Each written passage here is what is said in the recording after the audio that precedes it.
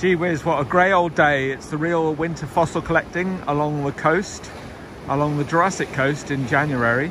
There are some very positive instructions there of what you must be aware of on the beach if you're going out fossil collecting.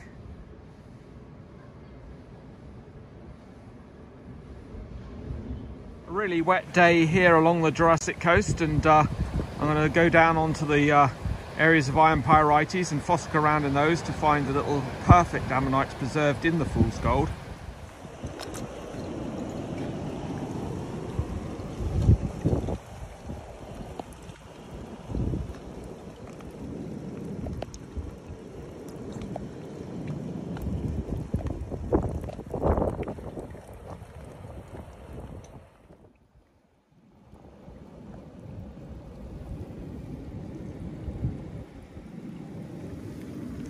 Really small fossil ammonite there from the Jurassic age.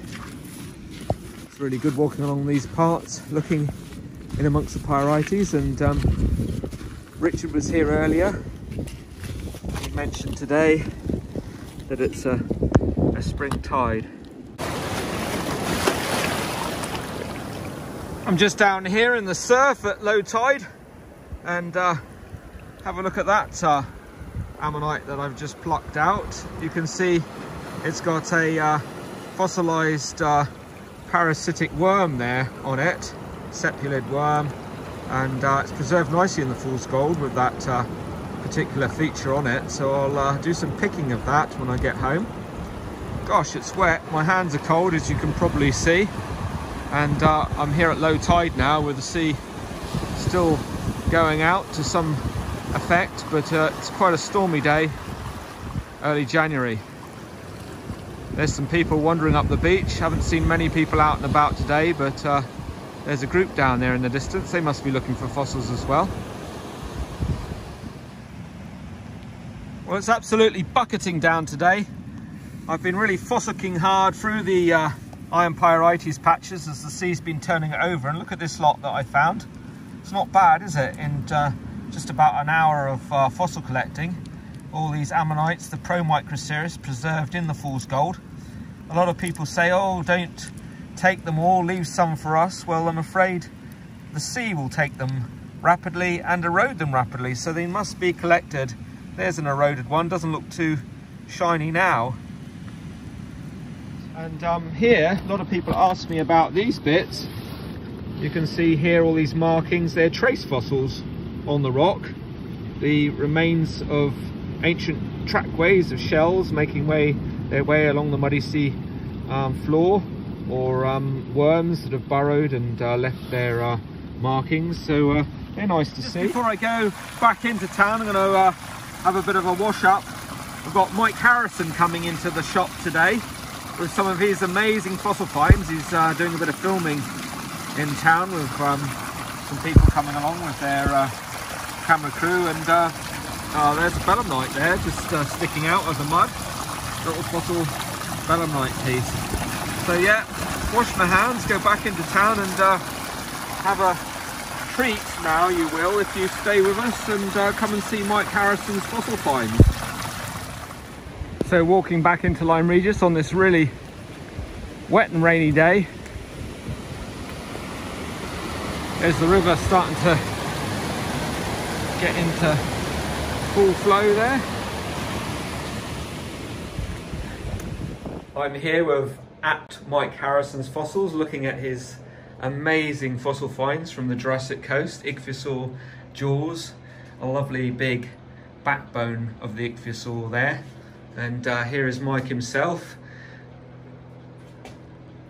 There he is, the man himself. And let's talk about some of his fossil finds. Look at that backbone column there. Huge, really weighty, isn't it, Mike? Yeah, 4 huge vertebrates from a Temnodontosaurus platydon ichthyosaur I found in 2008. That is big. You can hear it go clonk when it goes back on the table there. Some fossil specimens that Mike's prepared as well, lovingly. Very fragile too. Look at that lovely crinoid specimen there. This would have been a much bigger piece, but unfortunately some of it's got lost to the sea. The sea destroys everything as well as revealing all the fossils.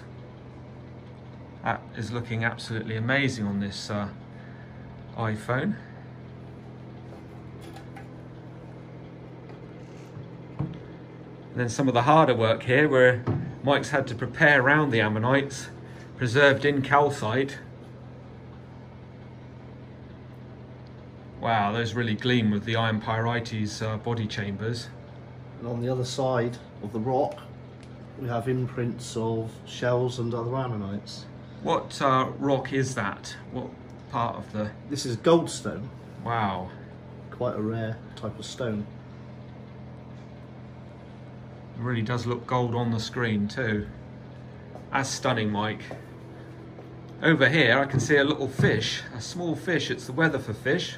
Just been out fossil collecting in the rain. This is a little little fish in a piece of wood stone, accompanied by some small ammonites, all preserved in calcite. Absolute beautiful preservation, right at the top of the stone as well. What kind of stone was that you found it in? That's a wood stone. That's a wood stone. That actually didn't have any wood in it. No wood in that? No, there was no wood in it, a fish instead. And the little ammonites washed up against it as it acted as a barrier on the seafloor. Amazing.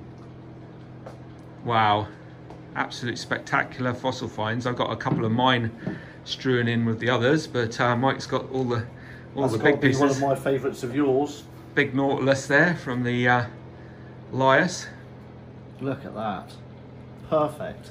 Just plucked out of the mud like that. You can find whole specimens on the beach just like that.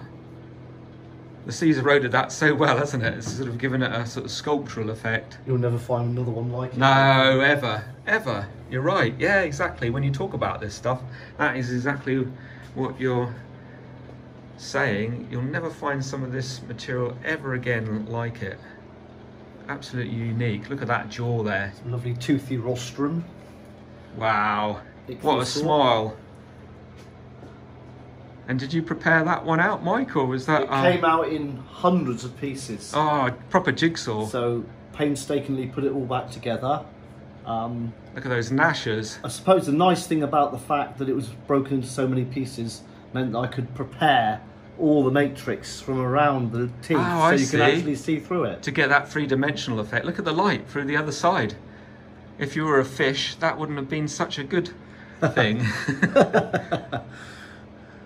Wow, this is an amazing collection. Thanks very much for bringing it around. This is Mike from @MikeHarrisonsFossils on Instagram.